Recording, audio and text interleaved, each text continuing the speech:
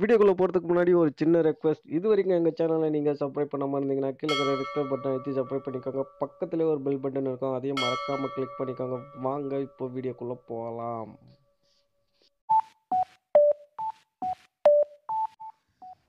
உங்கள் மொபைலில் Kinemaster app open பண்ணிவிட்டு எந்த டைப்பில் வீடியோ வேணுமோ அதை கிளிக் பண்ணிக்கோங்க. மீடியாவுக்கு போயிடுங்க. மீடியாவுக்கு போயிட்டு ஃபஸ்ட்டு பேக்ரவுண்டை செலக்ட் பண்ணிக்கோங்க.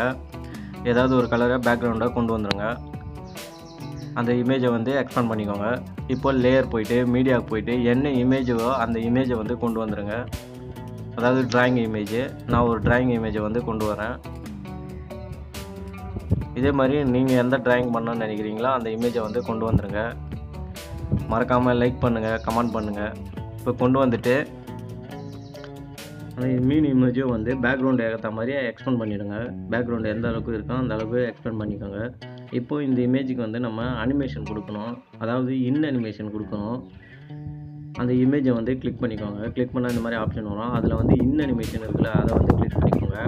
அதை கிளிக் பண்ணிவிட்டு இப்போ நான் என்ன அனிமேஷன் கொடுக்கணும்னு பாருங்கள். ஒயிட் ரைட் இருக்குல்ல, அதை வந்து கிளிக் பண்ணிக்கோங்க.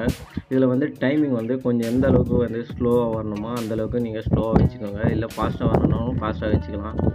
அந்தளவுக்கு ஸ்லோவாக வச்சுட்டு இப்போது ப்ளே பண்ணி இப்போ நெக்ஸ்ட்டு மறுபடியும் வந்து லேயர் போடுங்க. மீடியாவுக்கு போய்ட்டு அதாவது ஹேண்ட் பென்சில் வந்து இமேஜை வந்து பிஎன்ஜியில் வந்து டவுன்லோட் பண்ணிக்கோங்க. அந்த இமேஜை வந்து கொண்டு வந்துடுங்க. இந்த மாதிரி கொண்டு வந்துட்டு அந்த இமேஜையும் வந்து எக்ஸ்பேண்ட் பண்ணிக்கோங்க. அந்த பேக்ரவுண்டு ஏற்ற மாதிரி எக்ஸ்பேண்ட் பண்ணிவிட்டு இப்போ கரெக்டாக அந்த பென்சில் இமேஜை வந்து கரெக்டாக கொண்டு வாங்க. கொஞ்சம் மூவ் பண்ணுங்கள். கரெக்டாக அந்த மீன் வந்து லைட்டாக தெரியுதுல, அந்த இடத்துல போயிட்டு ஃபஸ்ட்டு வந்து ஃபிட் பண்ணுங்கள். பென்சிலில் ஹேண்ட் இமேஜை கரெக்டாக அந்த இடத்துல ஃபிட் பண்ணிட்டு இப்போ என்ன பண்ணால் அந்த சாவி அனிமேஷனுக்குள்ள அதை கிளிக் பண்ணுங்கள். மேலே அங்கே ப்ளஸ் சிம்பிளை கிளிக் பண்ணிவிட்டு அங்கே முடிகிறப்போ அந்த பென்சிலை கொண்டு போய் நிறுத்திடுங்க. அதே மாதிரி லைட்டாக மூவ் பண்ணணும். லைட்டாக அந்த ப்ளஸ்ஸு வந்து தெரிகிற அளவுக்கு நம்ம லைட்டாக மூவ் பண்ணிவிட்டு திருப்பி அந்த ஹேண்ட் இமேஜை வந்து மறுபடியும் கீழே கொண்டு வந்துட்டு திருப்பி ப்ளஸ் ஐக்கானை கிளிக் பண்ணிவிட்டு மேலே கொண்டு போகணும். அவ்வளோதான். அந்த ப்ளஸ்ஸு தெரிகிற அளவுக்கு நம்ம இமேஜை வந்து மூவ் பண்ணிக்கணும். அதாவது வீடியோவை மூவ் பண்ணி இந்த மாதிரி ஒரு வாட்டியும் வந்து ஃபுல்லாக வந்து நம்ம செட் பண்ணிக்கணும். புரியுதுங்களா? ஃபஸ்ட்டு மூவ் பண்ணணும், அடுத்தது ப்ளஸ் சிம்பிளை கிளிக் பண்ணணும், அடுத்தது வந்து இமேஜை வந்து கீழே கொண்டு வரணும். லைட்டாக கொஞ்சம் கொஞ்சமாக வந்து எந்த அளவுக்கு கொஞ்சம் கொஞ்சமாக, அதாவது ஒரு செகண்டுக்கு வந்து நம்ம கிட்டத்தட்ட ஒரு 10 வாட்டி பண்ண வேண்டியது இருக்கும். அந்த மாதிரி அந்த அளவுக்கு நம்ம கிட்ட வந்து பண்ணணும். அப்போ தான் வந்து அந்த அனிமேஷனுக்கும் நம்ம கொடுக்குற அனிமேஷனுக்கும் கரெக்டாக வந்து ஃபிட் ஆகும். நீங்கள் கொஞ்சம் தள்ளி கொடுத்தீங்கன்னா எங்கேயோ இடத்துல போகும். அதனால் அந்த மாதிரி கொடுக்காதீங்க. இந்த மாதிரி வெளியே வந்துட்டாங்க டக்குன்னு அப்படியே வந்து விட்டுருங்க. திருப்பி அதே மாதிரி நம்ம வந்து எட் பண்ணிவிட்டு அனிமேஷனை கிளிக் பண்ணிட்ட பிறகு தான் இந்த மாதிரி ப்ளஸ் சிம்பிள் வரும்.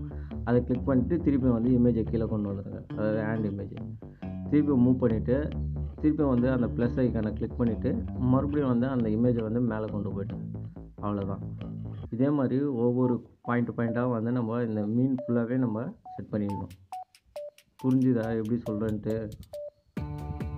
ஃபஸ்ட்டு வந்து அதாவது வீடியோவை மூவ் பண்ணோன்னே அங்கே ப்ளஸ் சிம்பிள் தெரியும். அந்த ப்ளஸ் சிம்பிளை கிளிக் பண்ணிவிட்டு அதுக்கப்புறம் வந்து இப்போ ஹேண்ட் இமேஜை வந்து கொண்டு போய் அந்த முடிகிற இடத்துல வைக்கணும்.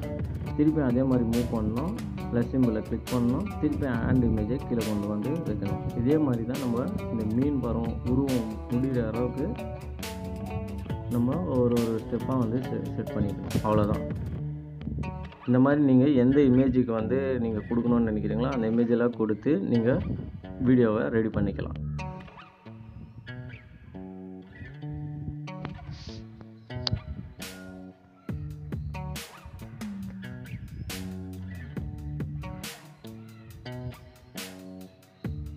மறக்காமல் அதாவது லைக் பண்ணுங்கள், ஷேர் பண்ணுங்கள், கமெண்ட் பண்ணுங்கள். இந்த வீடியோ எப்படி இருக்குன்னு, இந்த வீடியோ நல்லா இல்லைனாலும் கீழே வந்து அதுக்கேற்ற மாதிரி கமெண்ட் பண்ணுங்கள்.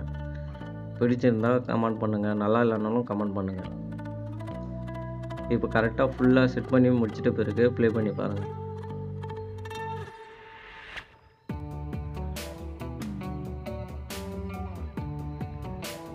மூணு செகண்டுக்கு தான் ஆகியிருக்கு. இந்த 3 செகண்டில் நம்ம எத்தனை டிக் மார்க் கொடுத்துருக்கோம் பார்த்தீங்களா? அந்த அளவுக்கு நம்ம கிட்ட பண்ணணும். அப்போ தான் வந்து இந்த வீடியோ வந்து பார்க்கறதுக்கு கரெக்டாக அந்த பென்சிலில் வரைகிற மாதிரி இருக்கும். இப்போ ப்ளே பண்ணி பாருங்கள்.